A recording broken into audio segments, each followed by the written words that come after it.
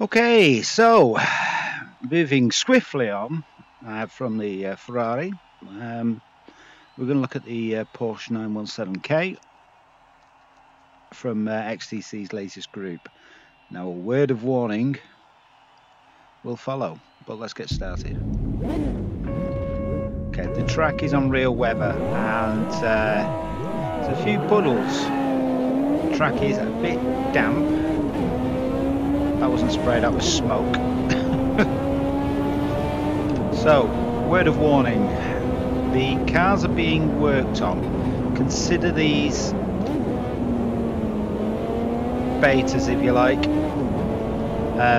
There was a few issues for a few people, and XTC, being the perfectionist that he is, has basically gone to town and he's redoing the entire chassis of every single car. So if you've got the early version like me, when it first came out, you're good. If you got the update version, you're not so good. But he is working on the final version now. It is what it is, it's mods.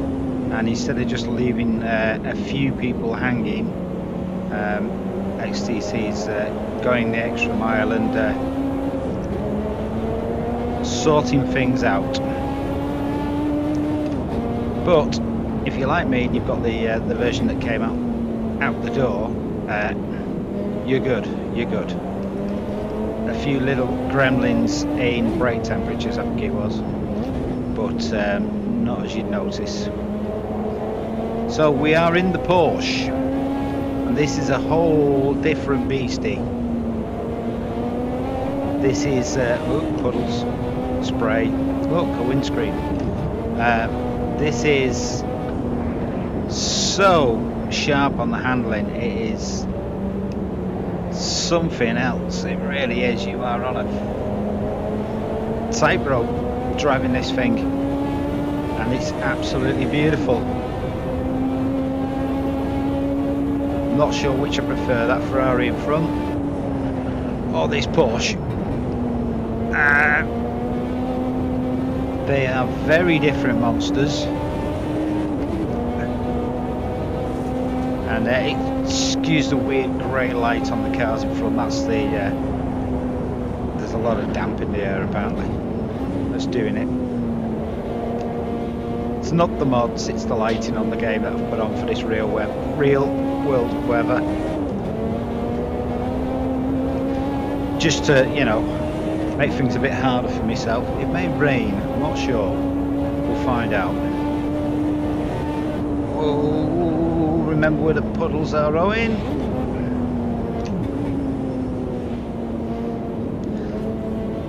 Just whoa. This thing has got a ridiculous lift off oversteer. I've got to say, those windscreen wipers are, yeah, the most complicated things I've ever seen.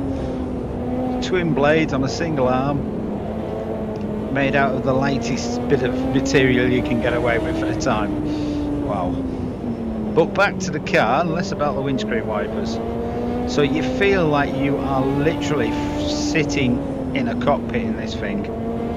The wraparound windscreen is a bit of a joy to behold, and you do feel like you're on the nose of a rocket, sitting right up on those front wheels. So when you turn, you're getting a different sensation. Again, like with the rest of the cars, you've got to drive these 100%. There's no just ham-fist it, throw it in there and I'll deal with the consequences. This will literally not let you do that. Whoa. It requires you to concentrate all the time, but is massively rewarding. Flipping on the downshifts down to first, the obligatory wooden gear stick, synonymous with Porsche. Down on my right. just the details on these models is cracking. They're from Project Cars 2, put together obviously by XTC to fit in the game. Gone wide here. Got to be careful on them brakes. It's damp round here. As you can see from the spray coming up from the other cars. Watch that lift off oversteer. Wow, a lot of feedback coming back through the wheel. Every bump and jolt. Oh, just grabbed it then. Just going off for a trip up the great banking there. That's wide. The brakes on this are, you've got to be really delicate on them. Let the Ferrari have the puddle. I'm backing off early here. I've got to the point of scaring myself. That's a third. Lock it in. Redlining all the way up there at 8,500 RPM.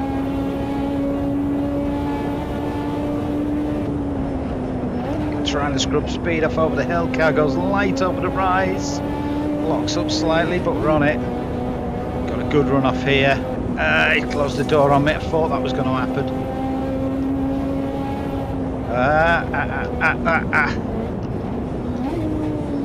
Big blip down to third. Car just settling in. Getting on the power slowly. Up to fourth. Back stepping out just a little bit. Coming back down to this wet section again. So it's only 10 horsepower down on the other cars this, but it just feels so much more nimble and less of a hammer. Whoa! More of a ballerina with a slight limp when you lift off. Whoop, whoop, whoop. Don't push too hard, Owen, trying to catch this next pack. See that lift off oversteer, instantly the nose comes in.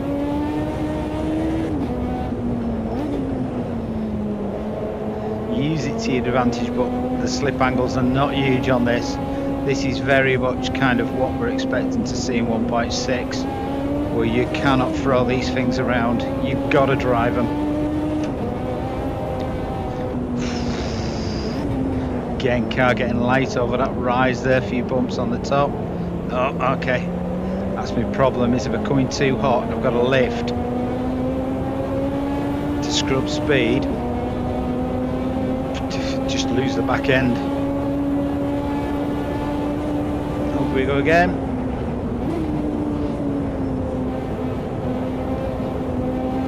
No room. Got it. He's still on my left, he is. And the other car's coming as well.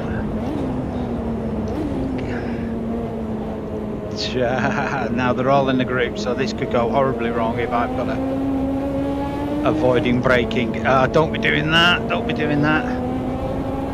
That is the car that we're going to be doing it next, the one in front, which is kind of, don't know, possibly. Oh, the wet caught me. The wet caught me. Okay, stop without hitting anybody. God, that was lucky. So yeah, which is probably the middle of the road and the one that you couldn't drive the quickest. Although I would suspect if you get on it, this one could be the one that you could really put some lap times in, but it's whoa. Puddle just pushed me wide a little bit, again over the hill.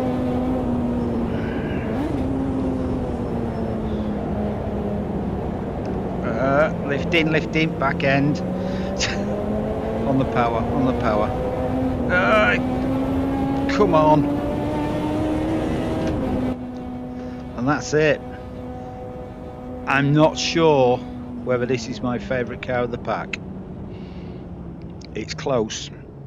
It's close. Look, it's got a child seat in. You can take your young ones out with you. You can't see it, but I can literally look at the top of the carburetors through the back window. Fantastic detail. Right, okay. Catch you tomorrow with the last of the 3, and hopefully a bit of an update of when to expect final versions of these. 1.6 is knocking on the door, so it may be a case of he's just gonna slam them in then, because I do know these cars are kind of set up for 1.6. But more of that tomorrow. Adios.